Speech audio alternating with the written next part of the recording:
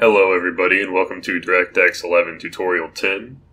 Before we start this tutorial, you will want to get familiar with the required stages of the rendering pipeline.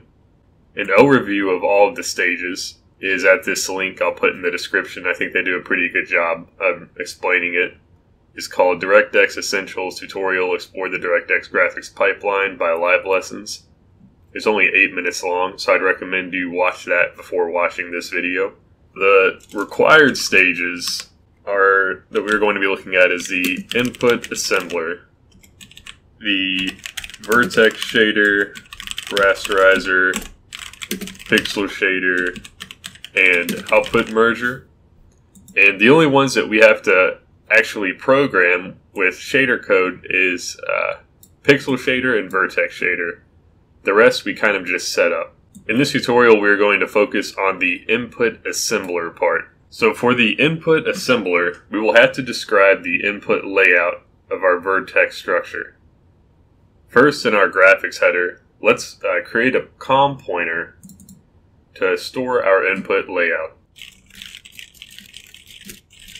Now we must create a vertex structure. Let's create a new header called Vertex. We're going to put this in the graphics folder.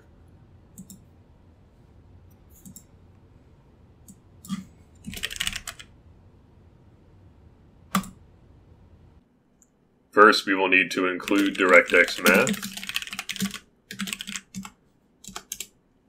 DirectX Math will be used to access certain data types we will need to pass to the shaders, and it will also give us access to transformation functions. Our vertex structure will look like this. The constructor will take two floats, an x and a y, since we're only doing 2D rendering for the very first bit, and then when we get to 3D rendering, we'll add another float for the z value. Where we are storing the data is in an xm float2. This is from that DirectX Math header that we just included. And this is just two floats, and they're both 32 bits. After we have created our vertex header, let's go to the top and click Show All Files. And let's move this vertex header into our graphics folder. And then once that is done, uncheck Show All Files. Now let's go to the graphics header. And we are going to create a new initialize function. We are going to call this one Initialize Shaders. Now let's create the definition for it. And for now, we are going to initialize the input layout in this function. In the future, we will have our input layout as part of the Vertex Shader class, and they'll just be tied together. But we will get more into that when we create the shader class. So the way that describing an input layout works is we create an array of D3D11 input element descriptions. And for our first argument, we are going to pass in position. Now the first element for the layout is the semantic name. This can be anything as long as there is a matching semantic in the shader that we are tying it to. This will be more apparent when we create the vertex shader, and you'll see the name in there also. The next argument is the semantic index. We will not get into this yet. This is just necessary for if two semantics have the same name. We will look more into this when we get into instancing, and we will use this to allow us to pass a matrix to the input layout. The next element is the format of this data. Now we are passing in two 32-bit floats, so the format that we will use is the R32G32 float format. If we wanted 3 floats for our data, we could add in a B32, and if we wanted 4, we could put in an A32, just to give you an idea of how that works. For more info on that, you can look up DXGI format, or just type it in and hit F1. It should pull up the documentation with all of the different format types and their information. The next argument is the input slot. This can be a value between 0 and 15 if we have multiple input slots, but we don't currently, so we are just going to use 0. Next is the aligned byte offset. We only have one element, so the offset will be 0. If we had more elements, then the offset would be based off of the previous element's offset plus their data length.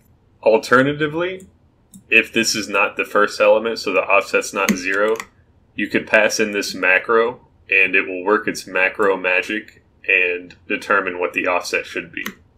Next is the input slot class. This can be either the vertex data or the instance data. Since we are not doing instancing, we will just pass in the vertex data for this. And the last thing is the instance data step rate. We are not using instancing, so for now we will just set this to 0. Now that we have the description of our input layout, let's try to go and create it. As you can see, our input layout has a few different prerequisites for our creation. We need a pointer to our description, the number of elements, a pointer for our vertex shader. We need the buffer size for our vertex shader, and we need the address to fill our input layout. We currently have access to all of these except the vertex shader information. So let's go ahead and add a variable to store our vertex shader buffer for now in our graphics header.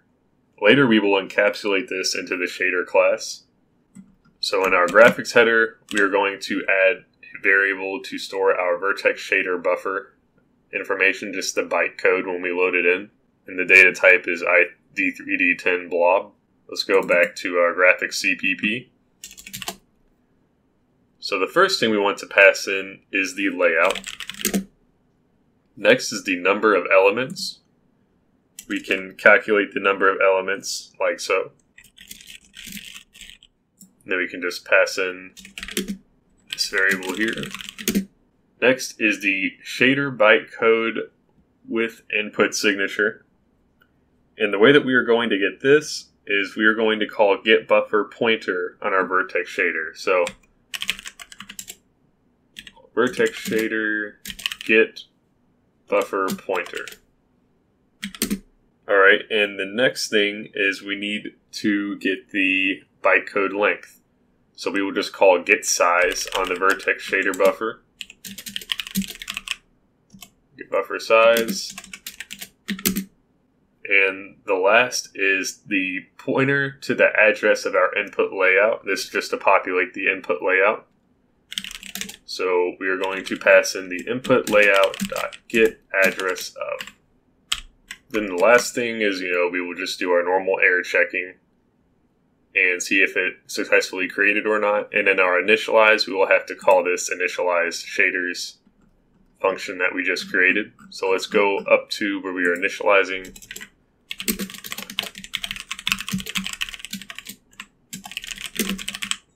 So when we run this, it should fail because we haven't created our vertex shader, and we are actually trying to use it when we are creating the input layout. But let's just test it and see what we get. Alright, so yeah, we just get a read access violation. That makes sense. So I'm going to stop this tutorial for now, just because we're going to go a lot more into the shader in the next tutorial. In the next tutorial, we are going to first set up our Visual Studio to get proper syntax highlighting and IntelliSense for our shader code. Then we are going to go over how the vertex shader will work. And then we are going to create our vertex shader and then set it up so the create input layout should be accepting our vertex shader. We will probably also create the shader class for our vertex shader.